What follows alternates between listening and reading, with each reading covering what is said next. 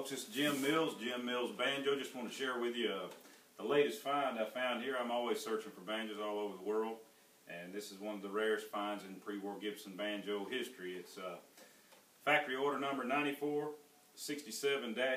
PB3. I just had a Frank Neat neck put on here about a week ago, and this is the serial numbered or factory order numbered mate to J.D. Crowe's banjo known as the Banger.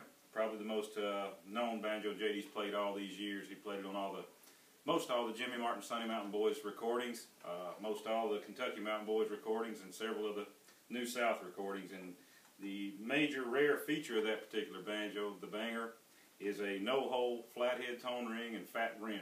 They only made that configuration at Gibson from 1929 to 30 along in there. It was in the first production run of the one-piece flange banjos, and they discontinued it after that, but they have become known as the Holy Grail J.D. Crowe kind of sounding banjos, and they're super rare. There's probably maybe more than a dozen made somewhere along in there. In this particular batch, only about 4 or 5 have shown up.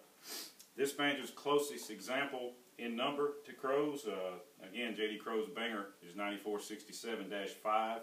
This banjo is 9467-2. So it's the earliest known and the closest known to Crowe's banjo. And I called Crowe on the phone when I got it, and he told me, he said, you'll find that they have so much power you can't kill them. And I have found that to be true.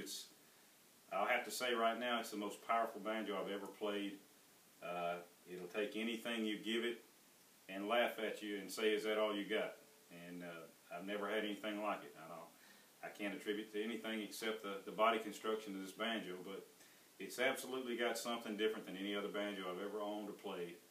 And I'm very happy with it and enjoying playing it right now. So I just wanted to share with y'all. I hope you enjoy this. And here it is. J.D.'s banjo, again, is known as the Banger. I think this is his cousin, so I'm going to name it the Clanger. So I hope you enjoy it.